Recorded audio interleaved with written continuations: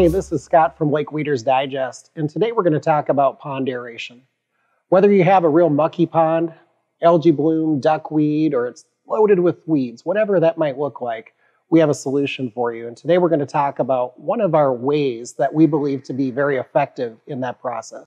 With me, we have Bruce Wallstrom with Weeder's Digest, and he's going to talk to us today about the Robust-Aire. Bruce? Yeah.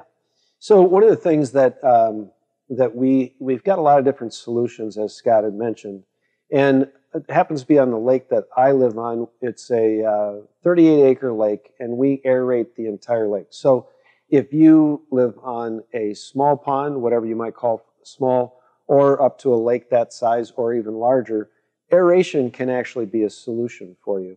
And when we talk about aeration, there are really a lot of options. Some that you might not think about. Wind actually aerates a lake because it causes it to turn over. And when we say aerate, that's really the key, is it's causing the water through the use of bubbles to cause the lake itself to turn over. So other ways that you can aerate is even a rainstorm. Like we happen to be on a day today that there's a rainstorm happening. That actually will cause aeration. Probably not enough to solve a muck issue, certainly not enough to solve a weed issue. And another thing that people experience is the smell of a lake that is decaying and rotting. So we're trying to speed up that process. Another method, and we help a lot of people with fountains, of course, and fountains are another way to aerate. But I don't know how you say this, Scott, but I typically, when somebody wants to buy a fountain for the purpose of aeration, I'll usually say, and I don't know if this number will match yours, but I'll say you'll get about 20% of the benefit will be aerating, but 80% of it is just for beauty. Yeah, decorative. Right. And we love selling decorative fountains. Yeah. I think we sell as many as anybody across the country. So we don't mind selling you a fountain to do a little bit of aerating. But if we get to the point where we're trying to get to today is where we want to talk about diffused aeration, which is using a compressor like this, which I'm not going to open it in this video, but inside of that is a compressor that drives air through a weighted tube that's going to lay on the bottom. So on my lake, we actually have 9,000 feet of hose that's laying on the bottom that goes out to individual diffusers. And so there's more to this base that keeps it to the bottom. But this diffused air comes through these holes that are just within this framework. And when we do that, it causes the entire pond to actually turn over. We'd love to talk to you more about this probably over the phone or shoot us an email about how aeration works or watch some of our other videos. But we're getting more dissolved oxygen into the lake by doing that. Again, it's not about putting air into the lake. It's putting a small bubble deep into the water. And as that bubble comes up, the bubble gets bigger and bigger, but it actually causes the whole lake to rotate over. Can I interject? Yeah. When I hear you talk about that, I think what I picture is it's like you're saying that your body of water is like a fish aquarium in a way. Right. But we're dealing with larger proportionate numbers, of course, of water content and those bubbles. But I see exactly what you're saying, and it's almost as if we're talking about some of the same qualities that would help keep a fish tank clean. Right. Is that pretty close to the case? When you had an aquarium like I did growing up, and it's like I killed all my goldfish. I don't know about you, but those little bubbles, I thought it was to give them air, and it really wasn't. It's to keep the water moving.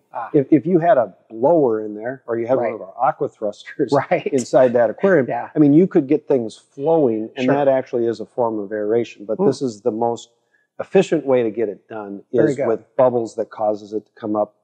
The benefits are increased dissolved oxygen, muck reduction.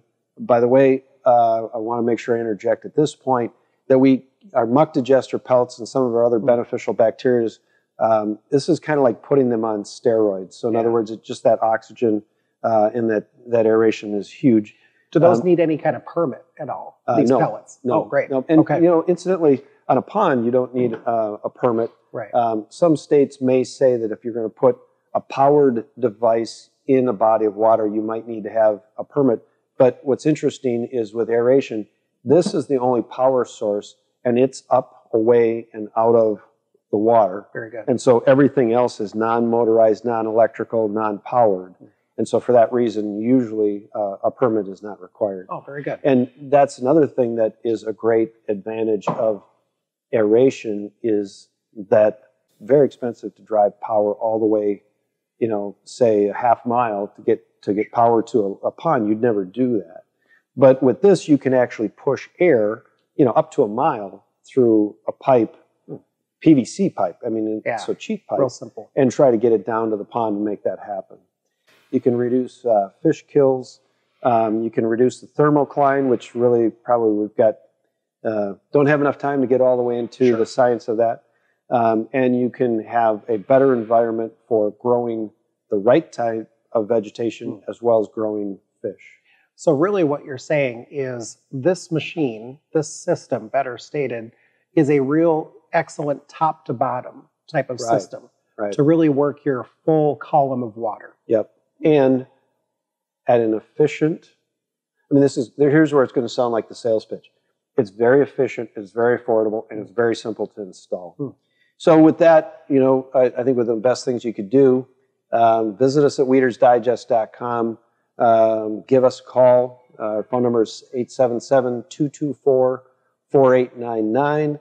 Let us prescribe for you exactly what kind of a system you need. And the reason why I say prescribe is because once we understand first off, what your goal is of aeration, secondly, what the size is, what the depth is, and we can help you out with some ways to measure that, even using Google Earth, then we can determine exactly what you need to solve those issues that we just talked about, and I think you'll be very satisfied.